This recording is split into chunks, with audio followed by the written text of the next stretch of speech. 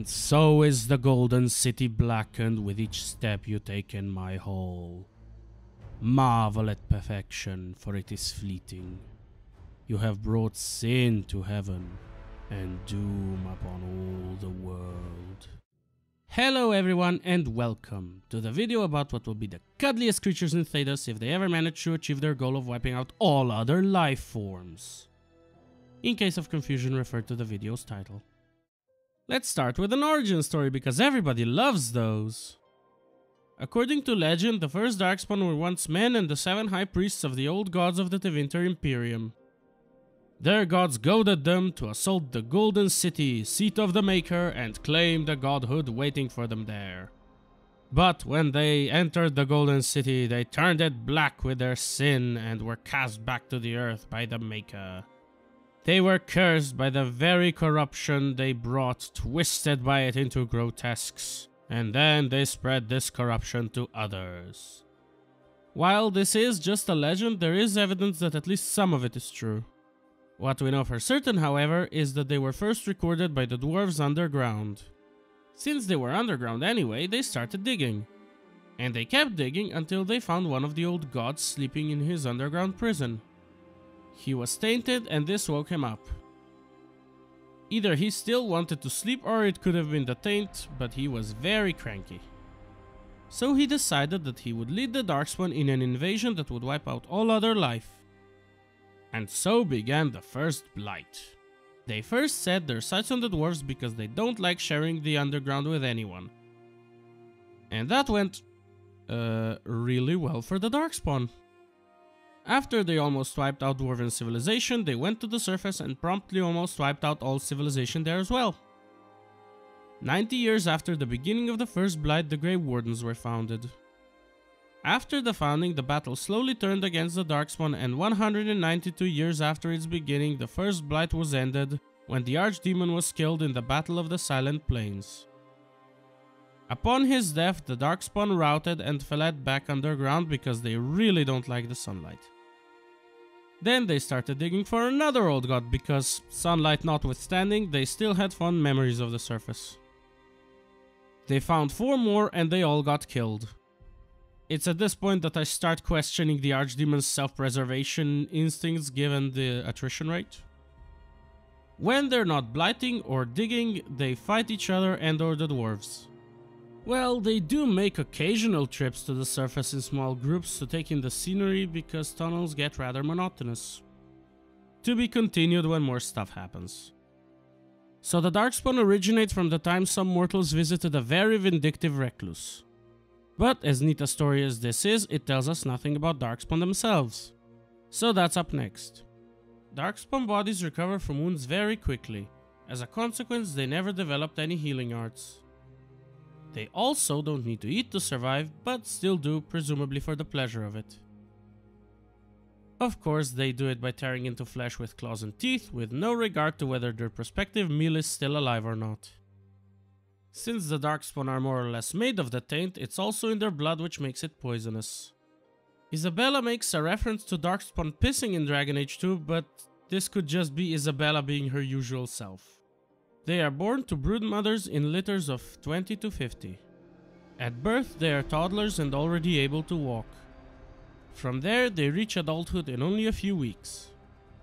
They constantly fight their litter mates so that only the strongest survive.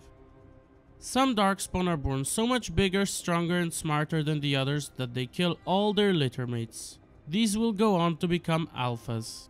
The lifespan of the Darkspawn has never been recorded, but a Darkspawn has been encountered in the deep roads that is hinted to be over 200 years old. An obvious hurdle to determining the natural lifespan of the Darkspawn is the fact that they don't really live long enough to die of old age. Their brains work a bit differently than those of untainted creatures. Most Darkspawn are incapable of thinking much because they are completely subsumed by the group mind they all share. As a consequence of that, they also don't speak. But that doesn't make them stupid. They are cunning and capable of sophisticated tactics on the battlefield. They can build crude structures, weapons, and armor, and despite their appearance, these are very effective. Not as effective as dwarven made stuff, mind you, but they're smart enough to scavenge that too. They have also shown ingenuity by binding multiple armor plates and shields together to create a makeshift armor for ogres. And they share knowledge through the group mind so that what one knows, they all do. But the group mind does nothing to prevent constant infighting. The alphas I mentioned earlier rise above others and force them to obey. They become commanders of groups of weaker Darkspawn. Some alphas, mostly Hurlocks, can even serve as generals. Some alphas are gifted with a unique form of magic where they draw power from the Taint. These are known as emissaries and are usually only seen during a blight, but if one goes far enough into the deep roads, one is bound to encounter them eventually. Such encounters are usually fatal for the adventurer, but on the bright side, actually surviving long enough to meet an emissary is an achievement in itself. Hurlock emissaries are under normal circumstances the only Darkspawn capable of speech. When there's no archdemon to unite them, various alphas split the deep roads between themselves and fight for territory. This is the reason they aren't a threat on the surface outside of blights. But if they detect an intruder, they will put aside their differences and pool their resources to welcome their guests. They must be pretty good at it too, since complaints are few and far between. It may not be obvious at a glance, but the Darkspawn do seem to have their own religion and superstitions. They seem to worship the old gods and or archdemons, and they leave bodies of enemies that fought particularly ferociously alone, while normally they happily desecrate them. The dwarves believe that this is out of fear of the spirits of these warriors. Now, if you've ever seen a Darkspawn horde, first of all, congrats on surviving that, but more importantly, you might have noticed that it is composed of multiple types of Darkspawn. I have in fact mentioned a few already, and your curiosity might be piqued. Well, wait no longer, for I shall talk about each type separately now. Let us first address the elephant, or rather the dragon, in the room. The one whose awakening heralds the beginning of a new blight, the archdemon. As I've said before, archdemons are believed to be tainted old gods. They have tattered wings, holes in their skin through which one can see muscle underneath, and spikes jutting out of pretty much everywhere on their bodies. They lead the Darkspawn by transmitting a call through the Taint. This call is the means by which the Darkspawn even find the old god's prisons. The Grey Wardens also hear it since they're tainted as well, and it is described as music or a song. If an archdemon is killed, its essence travels to the nearest tainted creature. If that creature is a Darkspawn, the archdemon reincarnates in its body.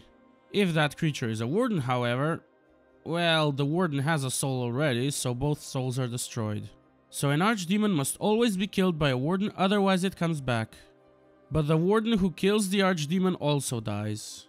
It's worth mentioning that the taint in archdemon blood is much more potent than that of other Darkspawn. That's why the Grey Wardens use a drop of it for their joining ritual if they can get it, but it's not always possible because it's rather rare. Somewhat less rare than archdemon blood is genlock blood because there are a lot more of them. They are in fact the most common type of Darkspawn in the underground. They are shorter than the other types of Darkspawn but are well muscled, tough, and have some resistance to magic. They also have an intuitive understanding of the underground, which allows them to ambush even groups of seasoned warriors and take them out within minutes. The next most common type of Darkspawn is the Hurlock. They are taller than genlocks and, like them, are strong and tough.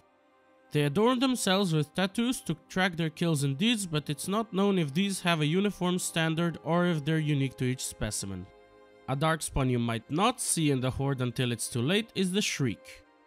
The scholarly name for them is actually Sharlock, but most call them Shrieks because that's what their battle cry sounds like.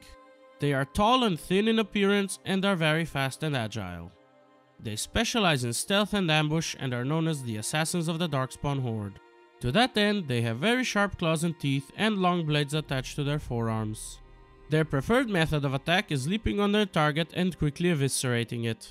While they are less tough than the other Darkspawn variants, they are also much harder to hit, so it's very likely that the Shriek will be able to artfully rearrange the contents of your abdominal and or chest cavity before you can land a killing blow on it. They also use poisons usually derived from their own blood. And as if all that isn't enough, they are able to employ sophisticated tactics when in groups. And the cherry on top, their shrieks, whether intentionally or not, serve as a form of psychological warfare because their victims hear them from the shadows and they know they're being stalked. They know what fate awaits them but can't really avoid it. In opposition to the shriek's subtlety, we have the ogre's size and brute strength. Ogres are the largest Darkspawn in the Horde, very muscular and have many pairs of horns. Due to their size and strength, they are usually used to break through enemy fortifications and front lines. They prefer to fight in melee for obvious reasons, but at range they still have the option of ripping boulders out of the ground and throwing them at their targets. To get to the enemy quickly, they bull rush. When in melee, they have a few options given their size and strength. They can stomp the victim, punch them, kick them, grab them and squish them, or pummel them with the other hand, or smash the ground to make their enemies lose balance. There are around 100 ogres in the Horde and they normally stick to it, but there have been reports of ogres hunting in the deep roads alone or in small groups. Aside from rare exceptions, they only appear on the surface during a blight. These are the quote-unquote traditional types of Darkspawn. But recently, new, more unique Darkspawn have been appearing. The first of these is the Architect. He is a Darkspawn that is able to ignore the call of the old gods and therefore has free will. The other Darkspawn can tell that he's different and fear him because of it. This gives him limited control over them, but only if their bloodlust isn't too high. He is capable of using blight magic like the emissaries and is in fact referred to as emissary by most. His goal seems to be to free all the Darkspawn from the old gods, stop the blights, and find a way for Darkspawn to coexist with the other races. To that end, he has made 3 plans that we know of. The first was to taint everyone in Thedas the way Grey Wardens were tainted to make them immune to it, which didn't go anywhere because he picked questionable allies. If he had succeeded, however, it would be the death of the vast majority of people in Thedas and the remainder would be unable to reproduce. The second was to give Darkspawn the blood of Grey Wardens to free them from the call, which did work, but some of them went mad and turned against him. And the third was to give Grey Warden blood to an old god itself, which woke it up and started the 5th blight. The 2 plans he actually followed through with had terrible unintended consequences and failed to achieve his goals. This would also be the case with the first one if he had done it. It seems to be a theme with him. It is very strongly hinted but not outright stated anywhere that I'm aware of that the Architect was one of the former High Priests who became the first Darkspawn. The Darkspawn that the Architect freed from the call or awakened are called the Disciples. After the awakening, they can speak, have free will, and choose their own names. They are very intelligent, can think tactically, and have command over unawakened Darkspawn. As I said before, some of them turned on the Architect because the call is very pleasant to them and they resent him for taking it away. The Architect's most powerful creation, however, was the Mother. She's not technically a Darkspawn, but bear with me. She was a broodmother that the Architect awakened like the Disciples, and when the song stopped, she went a bit crazy. So she tried to stop the Architect's plans and returned the song to all the Darkspawn. The Disciples that turned against the Architect rallied behind her, and she also had a lot of influence over unawakened Darkspawn. She gathered all of these into an army and went to all-out war with the Architect, with the Grey Wardens stuck in the middle. She went after the Grey Wardens because they were instrumental to the Architect's plans and she wanted to eliminate any chance of them helping him, even unwittingly. She is the only known broodmother to date that can use magic. The mother birthed weird mutated Darkspawn called the Children. They have 3 stages of development. The first stage is Childer Grub, which just looks like a big grub. This is the stage where they are at their most vulnerable.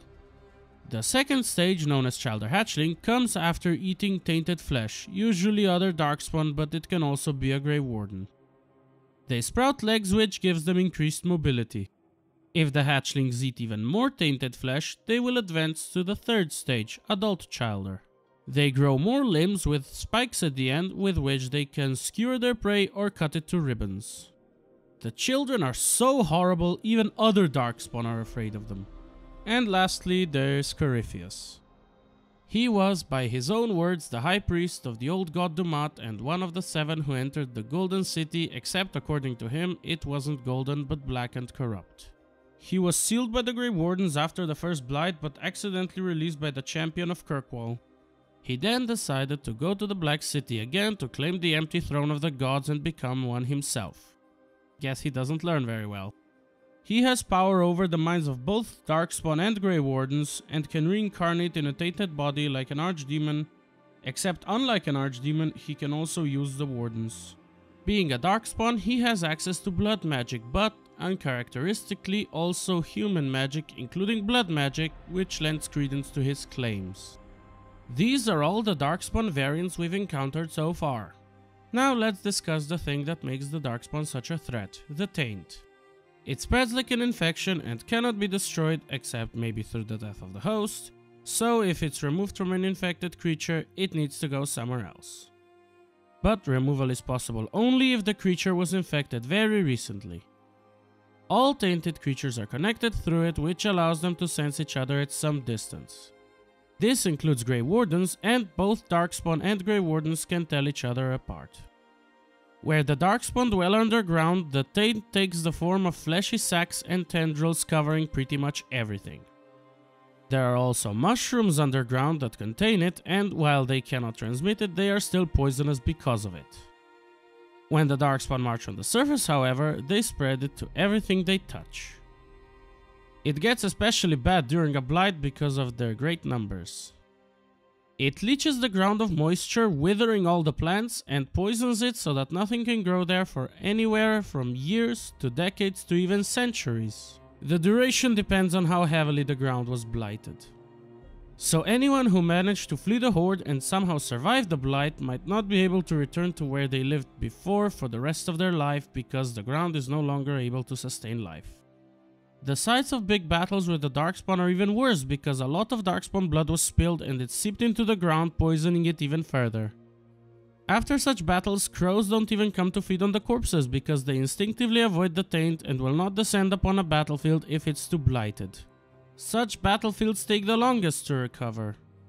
But there is one known plant that can grow in blighted ground, Felicidasaria, commonly known as the Silent Plains Rose. The Taint also causes black clouds to gather over the horde, which is so convenient given their dislike of sunlight that it might be intentional. It can spread far beyond blighted areas through infected hosts. There are a number of ways people can contract it. It can remain in an area for centuries after the blight that brought it there, and occasionally it surfaces and there's an outbreak. Most often, people survive Darkspawn attacks but get infected. Other times, after the Darkspawn win a battle, they actively look for survivors and drag them back underground. Some of them are eaten, but others get to live for a bit longer. Anyone infected will get one of a wide range of diseases derived from the Taint, so hopefully Lady Luck is kind. If she is, they can't handle the Taint and die fairly quickly. Somewhat lower on the spectrum, they contract an incurable wasting disease and die in agony. But if they're really unlucky, they become a ghoul. These are mad husks of their former selves, looking almost like Darkspawn. As the disease progresses, they grow increasingly sensitive to light, their tissue becomes corrupted and similar to the Darkspawn's, their hair and nails fall off, and they start to hear the call. This, combined with the pain, drives them mad and they become part of the group mind. This is usually the point where they start to be referred to as ghouls. They will die eventually, but most advise killing the sick when they start talking about hearing the song.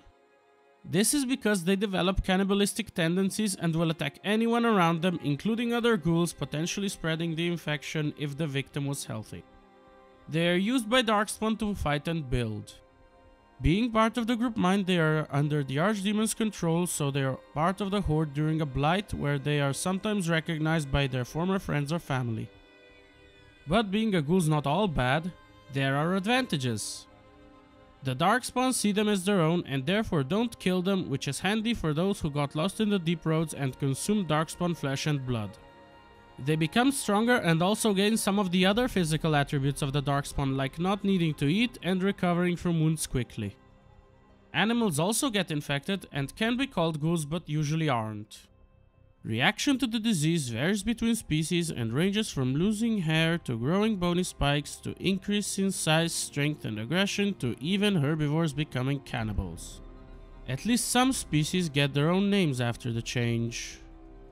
Some of the well-known ones are blight rats, blight wolves, blighted werewolves, bear skarns, which are infected bears, and dragon thralls. But a special fate awaits women of intelligent races. They are turned into broodmothers which, as I already said, birth new Darkspawn, with the type being dependent on the broodmother's race. Genlocks come from dwarven broodmothers, Hurlock from human broodmothers, Shrieks from elven broodmothers, and Ogres from Kossith broodmothers. The process by which a woman is transformed is never described in detail, but it seems to involve at least consumption of Darkspawn bodily fluids and being fed a lot of flesh, usually of male ghouls. Fortunately, most can't handle it and die. The survivors are heavily mutated, grow really large and sprout tentacles. These go into the ground and root them to the spot, but they can use them to defend themselves. Despite their unique circumstances, broodmothers are still considered ghouls. Unlike Darkspawn and the other ghouls, they need to feed throughout their entire lives. A broodmother will birth thousands of Darkspawn within her lifetime. Another tainted creature with special circumstances is the corrupted spider. These were once giant spiders that lived in the deep roads and fed on bats, but when the Darkspawn overran the tunnels, the spiders ate them instead. That's how they got infected originally, but the taint became a permanent part of their biology, so they pass it on to their progeny. They now feed almost exclusively on Darkspawn, but will eat any creature that enters their territory. The difference between a corrupted spider and a ghoul is that a ghoul is infected, while the taint is an integral part of the corrupted spider. They also don't seem to be part of the group mind and therefore aren't part of the horde. That's it for this topic. If you want more Dragon Age content, I'd like to direct your attention to Gilder Thallen. I really enjoy her content and she has made more videos about Dragon Age than me, so if you're curious about the lore, take a look at her channel. Link in the description. Thanks for watching and I will see you next time.